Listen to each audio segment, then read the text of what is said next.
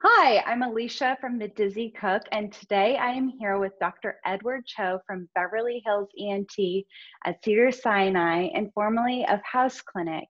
Dr. Cho is a board certified otolaryngologist, head and neck surgeon who is a fellowship trained in vestibular and balance disorders. He specializes in the diagnosis and management of BPPV, Meniere's disease, vestibular neuritis, vestibular migraine, and triple PD, which is what we'll be talking about today, persistent postural perceptual disorder.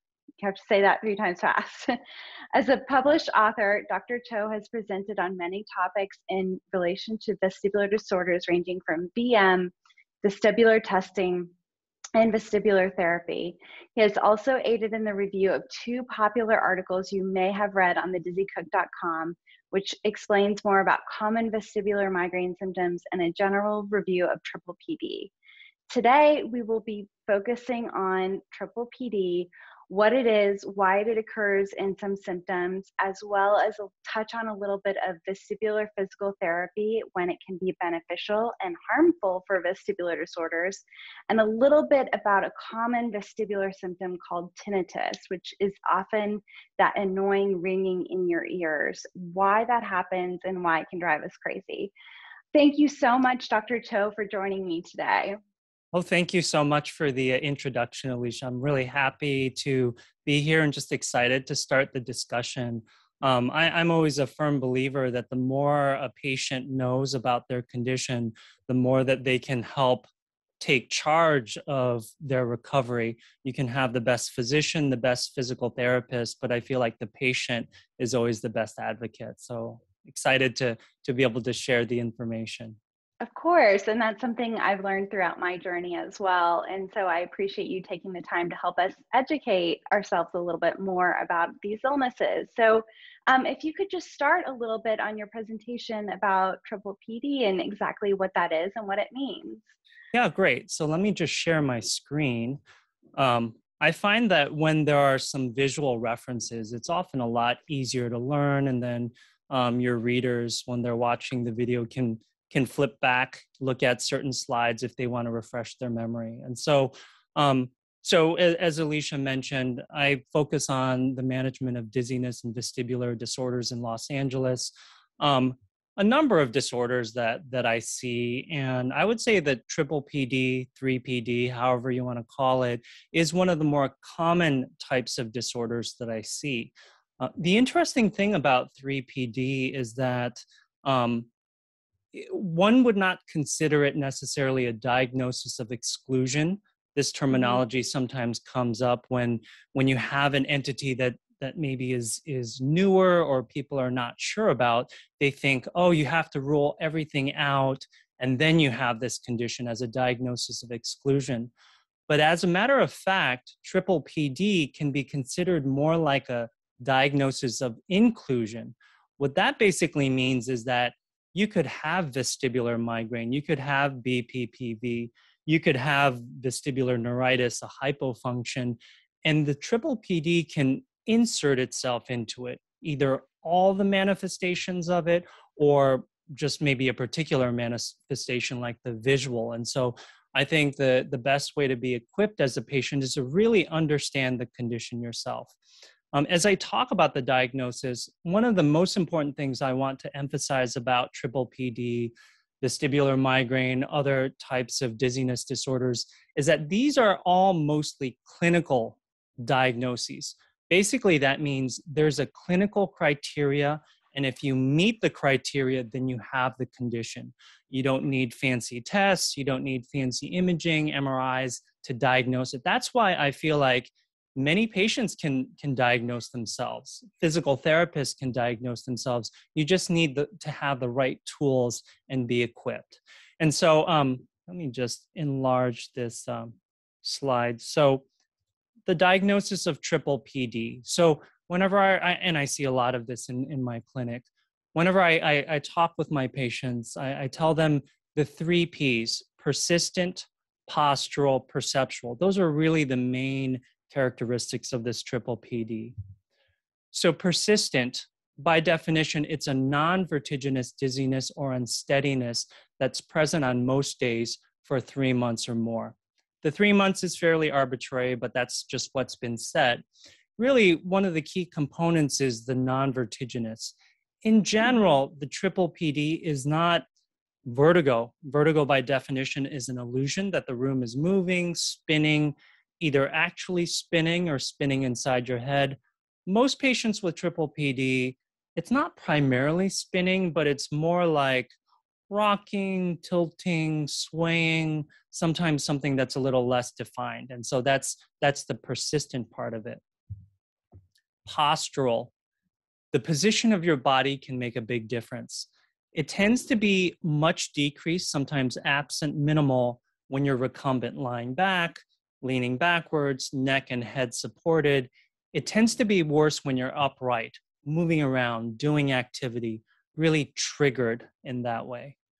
And then finally, the perceptual. That's really one of the key components of this triple PD, and sometimes the most debilitating, something termed visual dependence. It's basically these scenarios that are pictured here. Does this make you feel more dizzy? Looking at this escalator, grocery store aisles, really classic. Looking at computer screens, trying to focus on knitting, really fine visual types of tasks. And what ends up happening with visual dependence is that your visual system becomes more susceptible to just visual sensory overload. One of the main reasons for this is because our balance system is finely tuned. The main inputs into balance are visual, their inner ear, and then their proprioceptive, which basically means inputs from the neck and the rest of the body. What tends to happen with triple PD is the brain becomes unbalanced and starts to rely too much on the vision for balance. And so you are more susceptible to the visual sensory overload. Now, would this also include like scrolling on your phone? I know that's something I hear of all the time. Is that more, would that be a part of that visual dependence as well? Yes, definitely. Yeah, definitely, Okay. Alicia. Scrolling on the phone, computer screens, driving in the car. Yeah, that's all the visual dependence. So yeah, Interesting. exactly right. Yeah.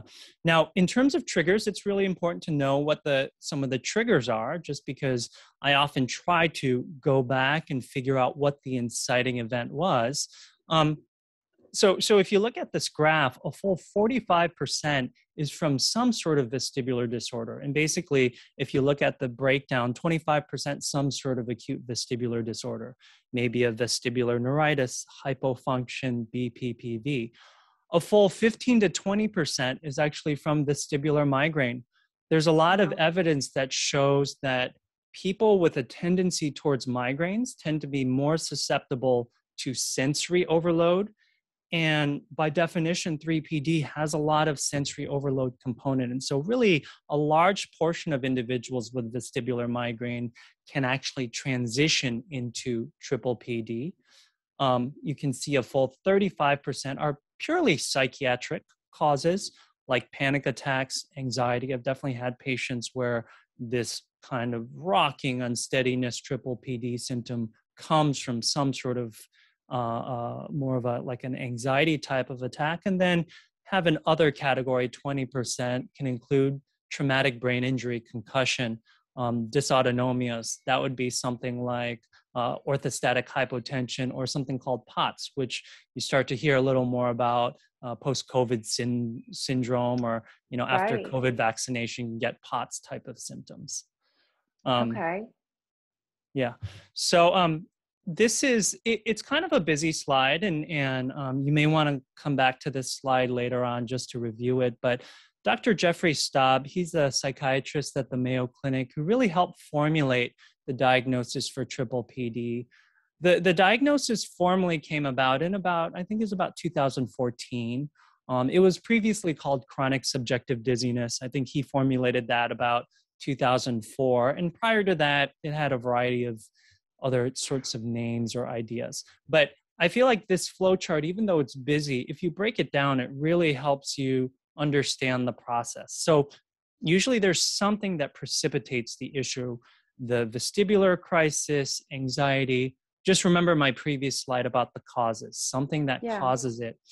And usually there's an acute adaptation, the body's natural mechanism of adaptation to any sort of vestibular crisis. Visual somatosensory dependence basically means you become more visually reliant.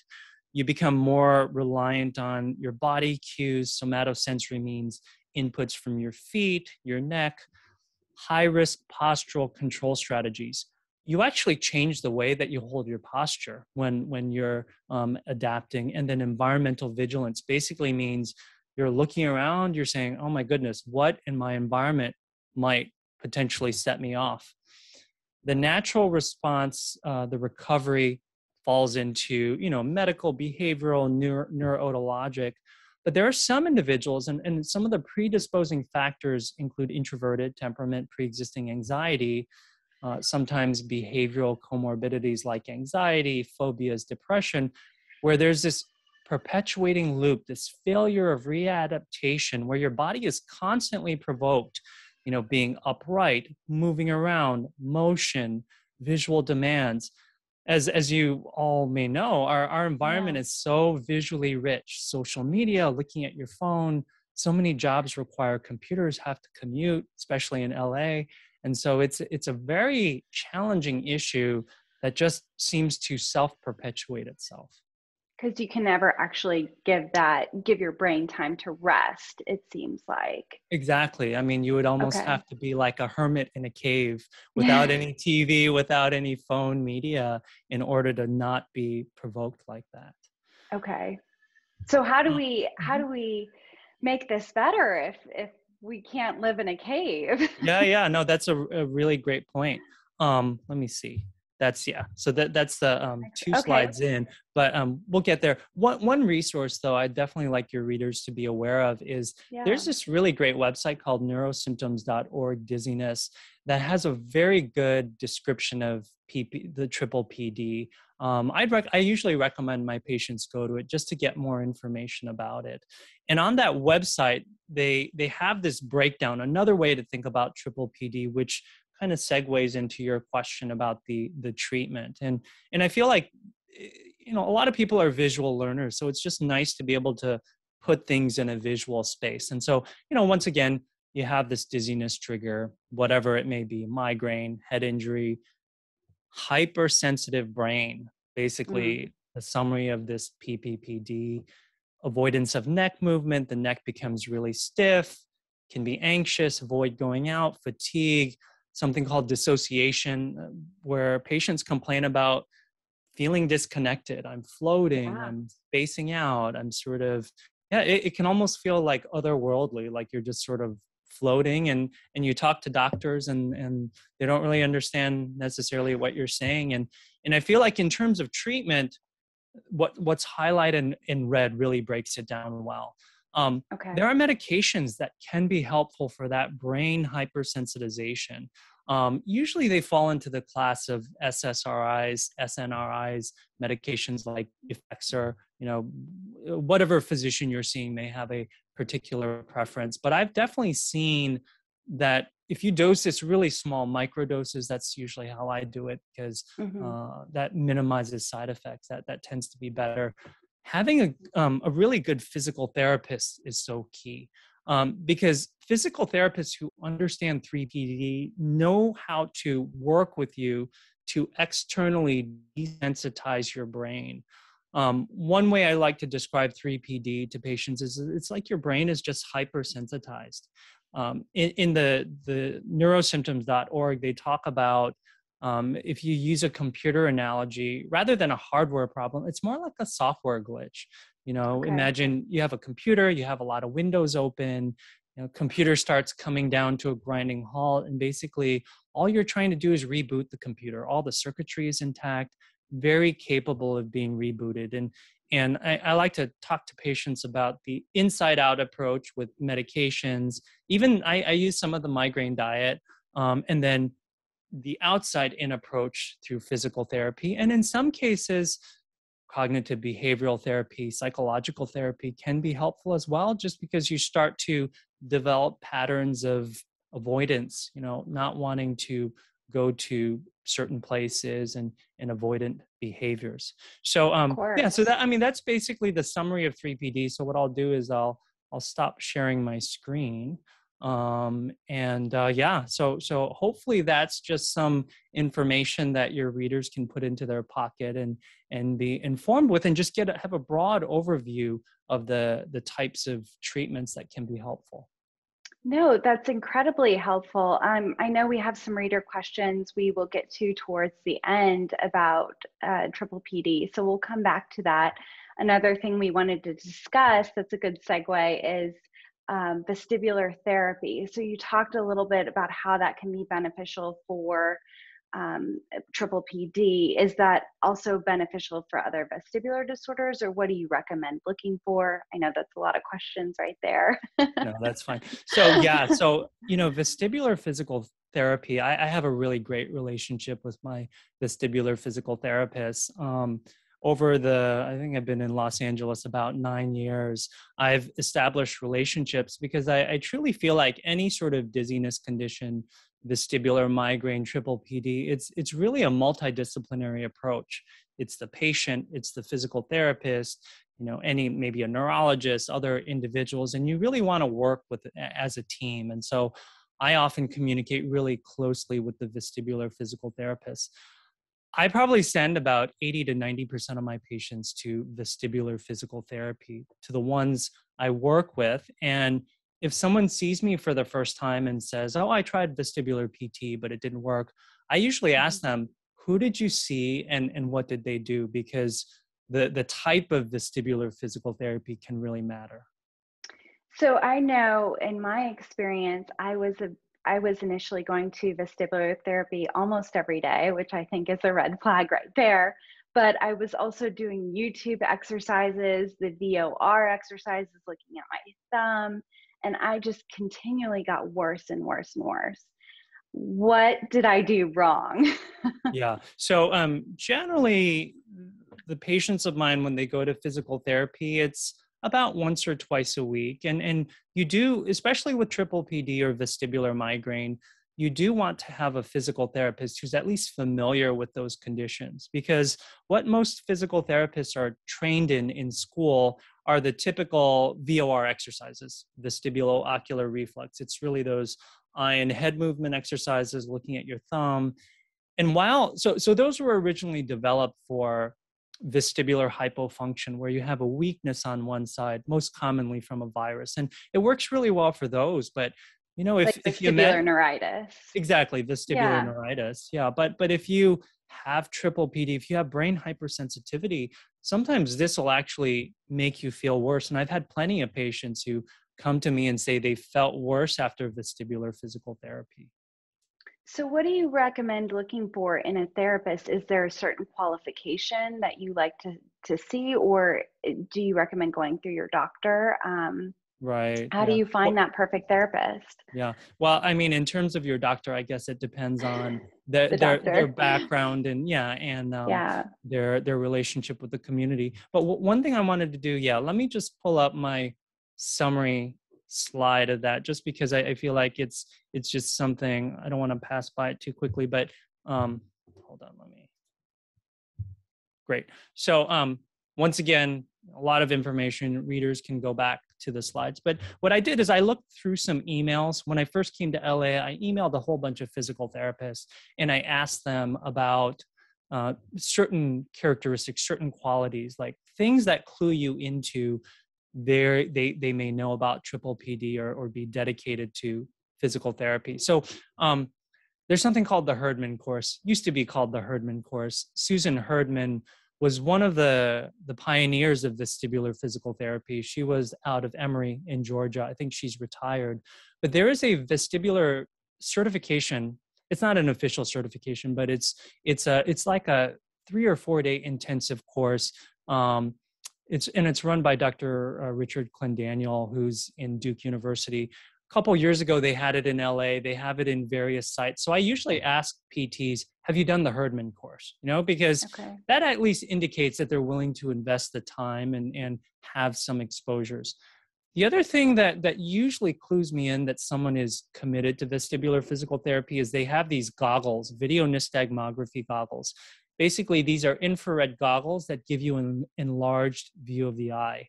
Of course, the Hmm. physical therapists don't need it all the time, but for BPPV, which may be a topic of another talk, there can be certain complex forms where you really need to be able to see an enlarged view of the eye when the patient is in the dark. Because when the patient is in the dark, you actually can see more eye movements. So I asked them, have you done the Okay. Herdman course? Have you, are you familiar with video nystagmography goggles? Do you use those?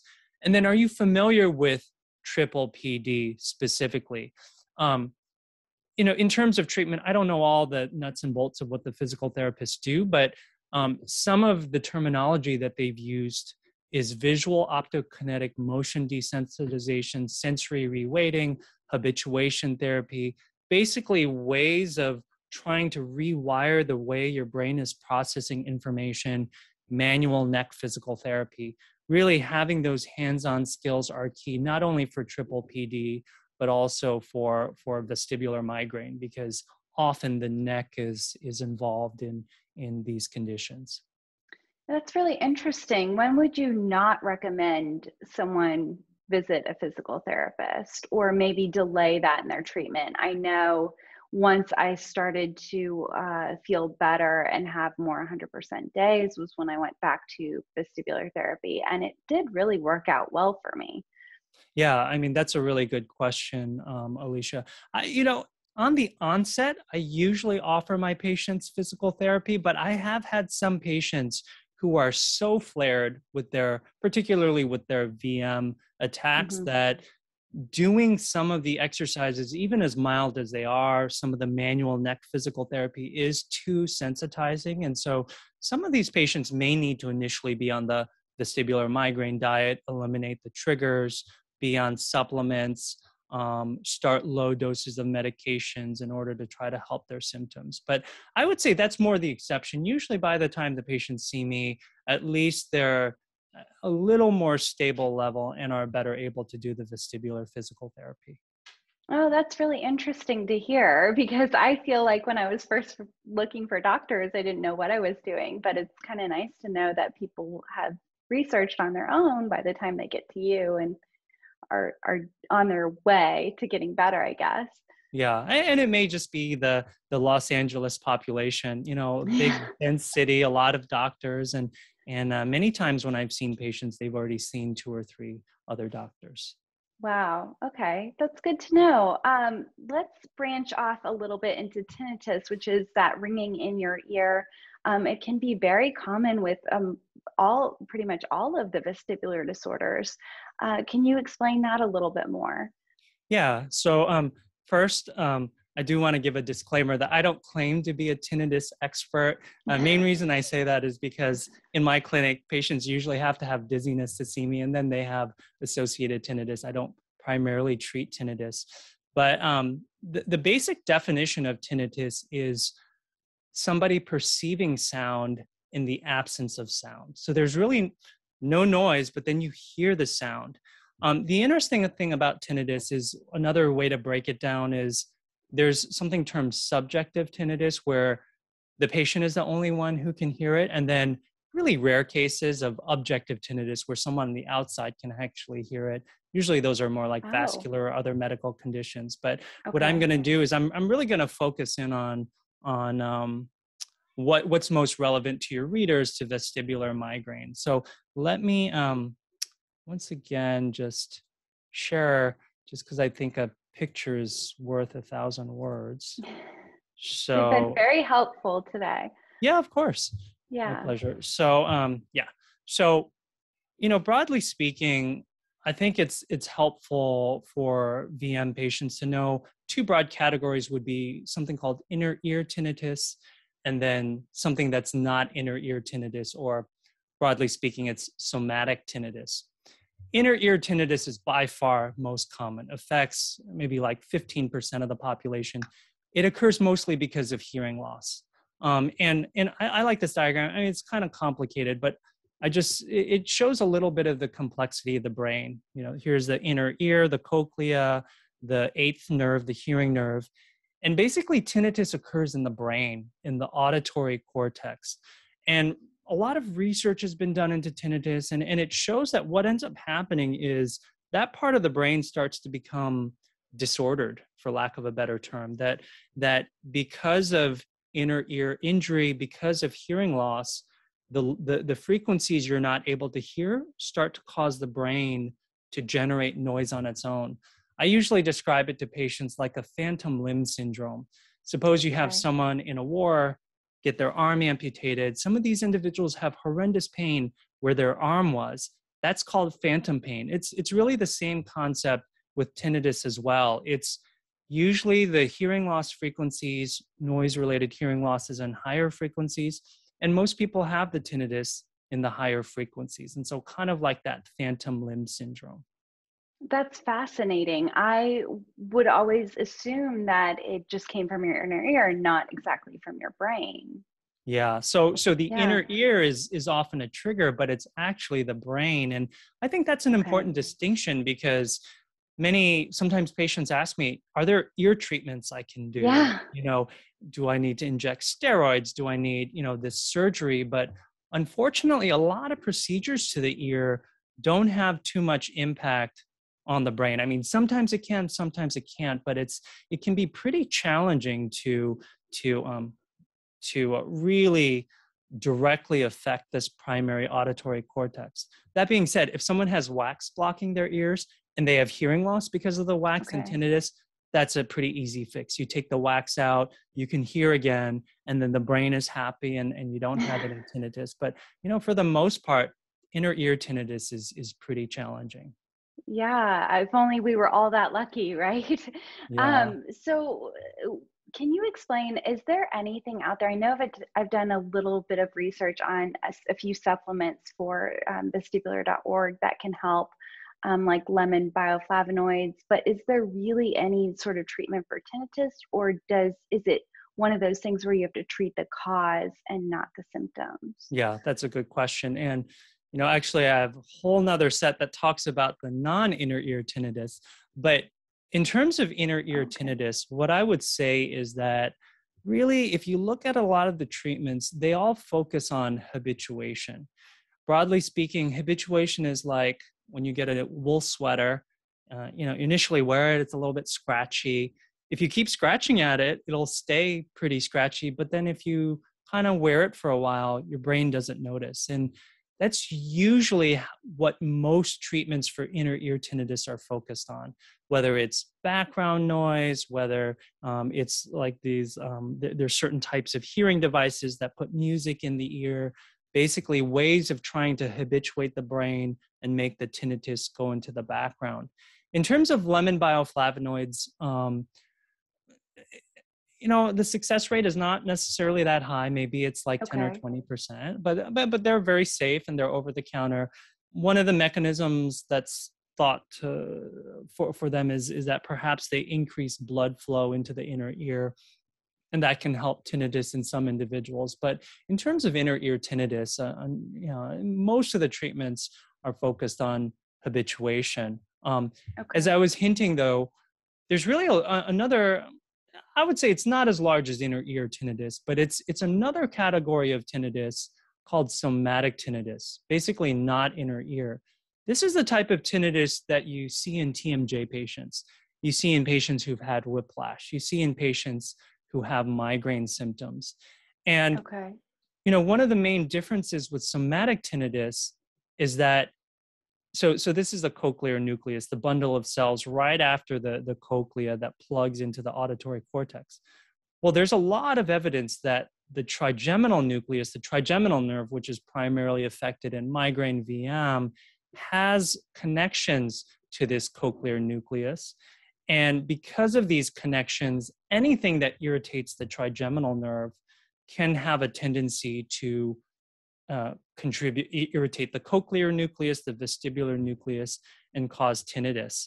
And so when it's that particular type of case, then you focus on treatments for the trigeminal symptoms. If it's VM or migraine symptoms, you primarily treat the migraine. If it's neck, you do manual neck physical therapy or any other treatments that are necessary for that. So this is kind of an area of tinnitus that's maybe not as widely recognized, but I've definitely had some home runs in patients who have this somatic tinnitus where they can potentially resolve their symptoms once you work on the cause of the symptoms. Okay, that's good to know. I know we did get a question from someone that said, is there a difference between, do your patients mostly experience pulsatile tinnitus or general tinnitus? Yeah, so what I would say is that's actually, so tinnitus has a lot of breakdowns. That's yet another category. The general tinnitus would be more that pure tone, the ringing, maybe low tone. The pulsatile is when it's pulsating like your heartbeat. And so pulsatile tinnitus is far more rare than the general tinnitus, like the pure tone. Pulsatile tinnitus tends to be more medical, but there are a lot of blood vessels that are running through the head. And so there may be certain conditions like eustachian tube dysfunction that sometimes plug up your ears and then you're able to hear head noises more. And so I would say that's a little bit different than the somatic tinnitus that I'm talking about. Okay, good to know. And then is it common with vestibular migraine? Do you see this with a lot of patients? I would say tinnitus is something, I mean, it's overall a very common symptom because a lot of patients over time have hearing loss, but it's not such an uncommon thing that I see with vestibular migraine patients, either before, during, or after an attack. Sometimes doctors confuse it with Meniere's disease because Meniere's disease also has tinnitus as well. And that would probably be a discussion of a whole other talk. Another time. Yeah. A couple of other pictures though I wanted to show and impress upon your reader's mind is just remember migraine, kind of going back to migraine, vestibular migraine, has to do with the trigeminal vascular system, this trigeminal nerve that provides sensation to the scalp, to the face, to the upper neck. That's really the key. And another picture, and just look at the connections, the trigeminal nerve, how it connects to the upper cervical nerve roots. That's why a lot of people with migraine headaches can get neck pain, or the neck can trigger migraine symptoms. And then, and then let me see. Yeah, and then I think that's, basically it in terms of the slides. But really, I just put those slides up because I really want to emphasize, you whenever you think about migraine, vestibular migraine, you think about the trigeminal nerve, and you think about all the interconnections it has to the cochlear nucleus and tinnitus, and to the vestibular nucleus and VM. And once you treat the trigeminal symptoms, the diet, supplements, maybe some low dose medications, you usually treat the underlying symptoms. Treat the underlying symptoms. That was definitely true for me. Overall, my vertigo, that intense vertigo was the first symptom to go, along with the dissociative symptoms. And then I was just kind of left with this general background dizziness. I started to feel less like I was on a boat and more just like that fuzzy feeling with the brain fog.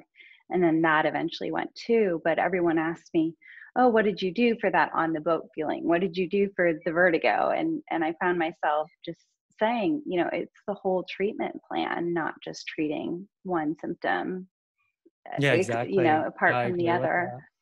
Yeah, I think we have time for 2 or 3 more questions. So I'd love to get a few about triple PD. Is it possible to recover from triple PD even without an early diagnosis? I know it's been said that an early diagnosis is key. Can you explain a little bit more about that? Yeah, in terms of triple PD, I see it a lot in my clinic, and I see patients who have newly onset within a few months. I've seen patients who have 10, 15, 20 years down the road. What I would say is, over time, the longer you've had the diagnosis untreated, the harder it is to have the brain relearn, retrain itself. But I would say it's not entirely impossible. I remember one patient who had had triple PD for 20 years. She had had surgery, vestibular nerve section, that didn't really help her symptoms. And even though we didn't get her to 100%, she was at least able to ride her bike and do some more activities. And she was really appreciative. And so I would say earlier treatment generally is better. It prevents the brain from just getting into patterns of processing that are dysfunctional. So generally early treatment is better, but if your readers have had symptoms 10, 20 years, it's definitely not hopeless. I think there's always hope. Okay, it's nice to hear even just a year or two is not that long versus Yeah. 20 I years. mean, in the realm of vestibular 3PD symptoms, year or two is, yeah, that's not long at all. Yeah, That's I'm good to thinking hear. more like 10, 20 years. Someone had mentioned that their ENT said VM and triple PD treatment is the same. Can you elaborate on that? Yeah, so what I would say is there's a lot of overlap between the two because people who have a tendency towards migraine headaches have a tendency towards sensory overload, visual sensitivity, light and sound sensitivity. Many of the modalities do overlap. Also, one of the earlier slides I showed that about 20% of the time triple PD arises from vestibular migraine. So I would say for the most part, there is a lot of overlap between the two. Manual neck physical therapy, visual optokinetic desensitization, habituation. Yeah, definitely an overlap between the two. Okay. And then what do you think about the NVNS, so the non-invasive vagus nerve stimulation, also kind of known as gamma core, as far as a treatment for triple PD? Yeah, that's a really good question. And that's something that a couple of my patients started asking me about. When I looked it up in the literature, it looks like they did the study back in maybe around 2018. So it's been around. The gamma core Cephaly is a little different, but the gamma core device is a non-invasive vagal nerve stimulation. And in terms of, I'm not really sure how well it works for triple PD because I don't have an extensive experience. That being said, I have some physical therapists who are trained in vagal Okay. nerve stimulation techniques. They actually do PT. And what they tend to find is for triple PD or vestibular migraine or any sort of patient with dizziness, when they apply these vagal nerve techniques, it tends to slow heart rate down, tends to relax the brain and the mind. A lot of the vagus nerve can have an effect on just some of the autonomic nervous system, the fight or flight response. And so a lot Yeah. of the vagus nerve treatments have a way of calming the brain down, whether it's with physical therapy or potentially with the gamma core device. And so I think it can potentially be a helpful treatment. I just heard that it's very expensive, unfortunately. And so that may be a limiting factor. If you have a PT who's familiar with vagal nerve treatments, that would probably be a good place to start. Yeah, and they've also given me a discount on Dizzy Cook. So if anyone watches this Oh, great. and needs a little financial assistance, there are ways. Oh, that's Um, wonderful. yeah, it's been helpful for me. I started it postpartum, and I had a lot of postpartum anxiety. And it's interesting you kind of mentioned that fight or flight response and how that connects because that's really what I was struggling with. After pregnancy and giving birth. And I think it's really helped with that. So it's interesting to hear you talk about how that treatment can help as well. Yeah. When I looked at some of the early studies in 2018, they talked about using gamma core for primarily those symptoms. Yeah, that fight or Yeah. flight response, some of the anxiety, just really the heightened sensitivity of the central nervous system. And so I think it may play a role with that. Well, thank you so much for your time today. And I know we didn't cover everything. There was just so much, and we were trying to condense it into something very digestible for people. But hopefully, you will come back and we can do more on BPPD, Meniere's disease, and maybe a little bit more of VM. Answer some of these readers' questions. Of course. Yeah. Thank you so much for inviting me. I'm always happy when information can be broken down into bite-sized digestible chunks. And so I think we were able to work within our time frame and time limit. Yeah, and can you tell people where to find you if they're interested in making an appointment with Oh, sure. you? Yeah. So I'm over at the Cedars Sinai Medical Center in Los Angeles. Um, I'm just trying to think. I think Probably. if Uh-huh. Oh, well, I think if they Google you, Yeah. I And think if do I they pop up? Okay. I think if they look at Beverly Hills ENT, Yeah, that's yeah, Beverly Hills ENT.